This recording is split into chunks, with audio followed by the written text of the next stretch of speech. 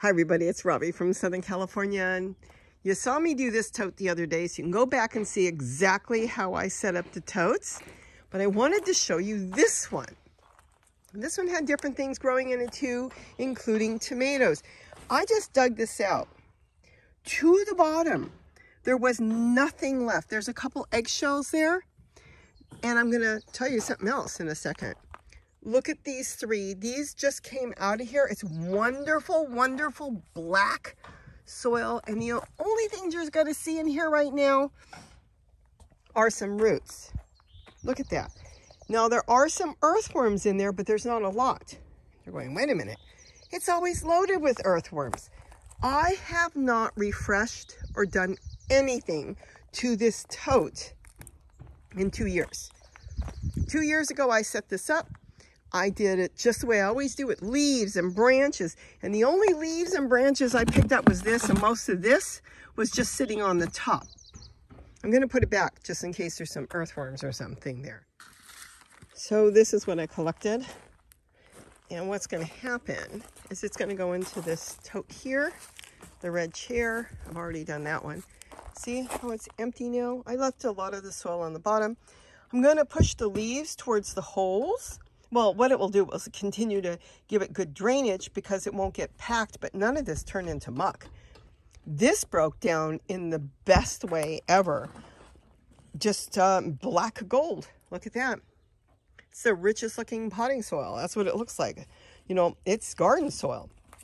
It's the best compost. So I'm going to put that all in there, and then I'm just going to push everything over and then decide what I'm going to plant. And then I'll see how much I want to top.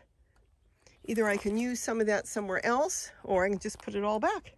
But in the meantime, all the earthworms are going to come back, and I'll have a ton of earthworms. I've got quite a few in there, but it's not packed.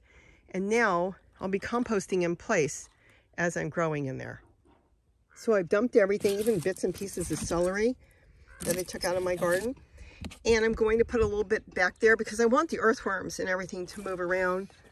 I'm going to go ahead and put a bunch of leaves back there too, because I want to make sure that there's food everywhere on the bottom. This will all break down. I can come back next year and I'll have even more soil. You could do this even when you're not planting in it. As long as the microbes get in there, and they will, they'll find all this. And the earthworms will find it too. Then you are going to have your own soil. And this is going to be beautiful. Oh gosh, this is gorgeous. I can't believe how beautiful this looks. Oh, you can see the bits and pieces of stuff that were in there before. Isn't that amazing? And this all broke down. And this is what it was full of. Toilet paper rolls, kitchen scraps, eggshells, leaves, branches, old pieces of plants.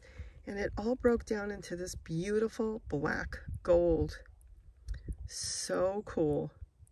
There they are. They're hiding all through here, and that's why I've got to make sure these don't dry out. If you remove soil out of, a live tote that's full of earthworms, do not let your black gold dry out. Even if you don't know where to put it at first, make sure that you water it as if there's a plant in it. Otherwise, you will lose the earthworms that are in there, including whatever eggs and stuff are in there. You don't want to lose that. So make sure you keep them damp. So the reason I wanted to show you this one is by leaving it for 2 years and letting the plants grow. And it's beautiful. There's not a lot of leaf matter, cardboard, even eggshells left in here for the earthworms. So a lot of the earthworms have left. They crawl out, night crawlers. They crawl out at night and they'll go somewhere else. There was nothing in there for them to eat. So what I'm going to do with this one, no different than I do everything else, is where the holes are especially. This keeps it draining really, really good. So I'm going to load this all up on the bottom with leaves. I'm going to go into my garden and grab a whole bunch of collard leaves, even from around here, lettuce leaves. I'll groom a little bit of this, and then I'm going to load the bottom up, and I'm going to put all that back. I might mix in a little bit of leaves.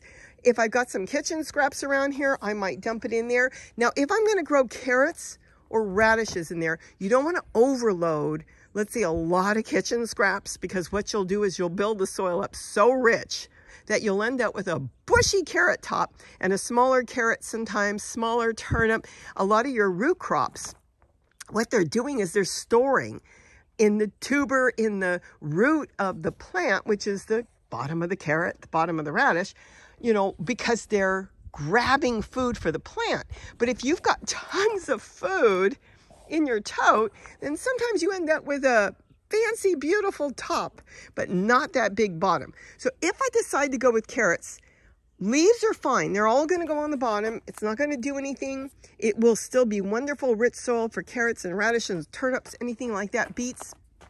But it'll be on the bottom, and that will encourage the earthworms to come back and to multiply what's in there and continue to do their thing. If I put it closer to the top with a lot of kitchen scraps and stuff, then it could be too rich. But if I'm going to put a squash in there, or tomatoes, or anything else besides a root crop, then you want to load it up with whatever you want. And then I'm going to top it with this. I don't even need any potting soil. Why would I? Look how beautiful this is. Look at this. Absolutely gorgeous. Don't worry about the roots. The little bit of the leftover roots will break down. But I am going to go load this up. And then this will be just fabulous to grow in.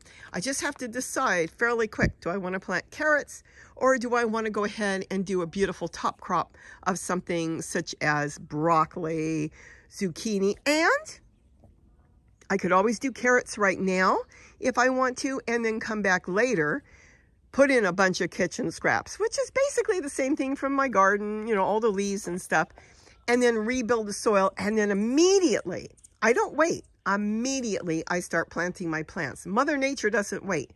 Mother Nature drops her leaves to the ground. Seeds get covered by the leaves, and then the baby seedlings start to grow with the leaves breaking down and everything. That's the richest part of the soil, when all the microbes are eating up the leaves and the branches that are falling from trees.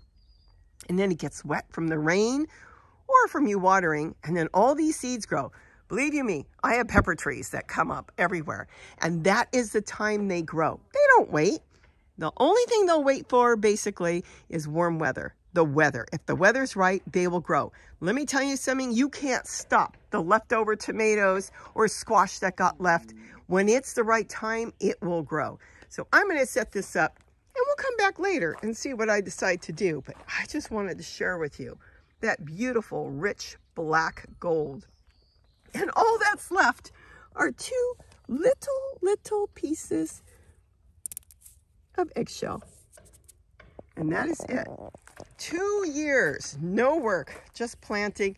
But it's about time to change up. I could have left it. If I just wanted to do a root crop, I could have left it just the way it is. But I wanted to get it out anyways, because now if I don't put all that back, I can plant something else in that beautiful rich soil that I made from my own trees. Didn't have to buy it. Didn't cost me a penny. But again, there's absolutely nothing wrong with doing this. And then even if you want to start all your totes that way, load them up, your containers, your buckets, whatever you want to plant in. And then you can just put a little bit of potting soil. Just buy a small amount. Buy what you can afford and put that on the top. So you have a layer of potting soil to get started, in case you don't have any soil on the bottom.